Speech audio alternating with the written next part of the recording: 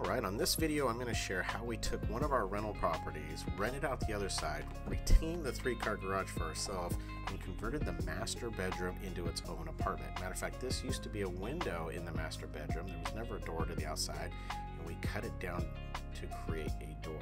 So watch this transformation.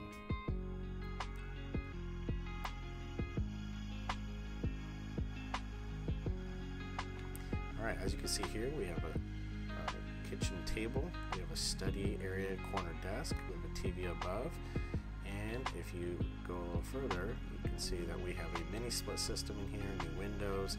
All this creates a new feel. It's extra cool, can be extra warm in our new apartment. You can see the fan going, we added recessed lights, we have a queen size bed. See a doorway, right?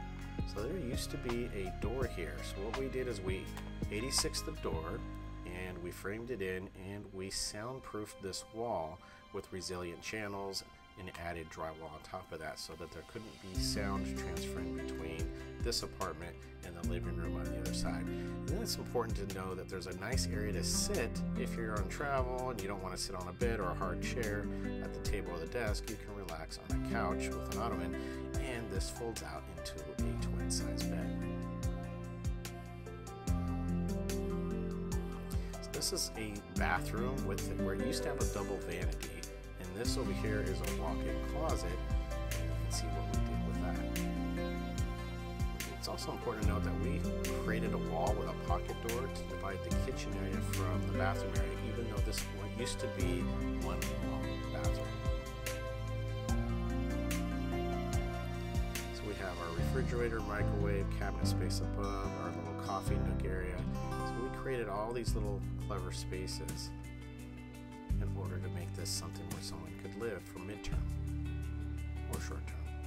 Extra closet space. This is something I want you to see. So we added laundry area, this laundry area in with a recessed hot and cold with drain, a 220 outlet for an electric dryer, and a dryer vent that is vented to the outside. It's important to have laundry accessible. Here we have an 18-inch mini dishwasher, toaster, oven, upper and lower cabinets, and we have drawers, which is something you don't see in some of these small little kitchenettes.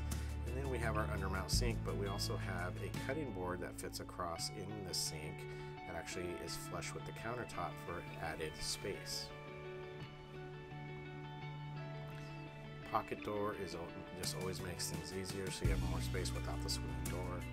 We added this vanity on the other side of that wall, or pocket door.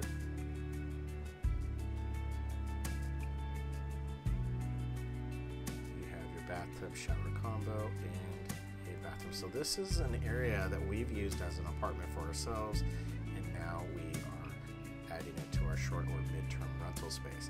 Just a great way to add extra income on a property that wouldn't cash flow otherwise. Stay tuned for more videos as we share how we get creative with our rental and footprint.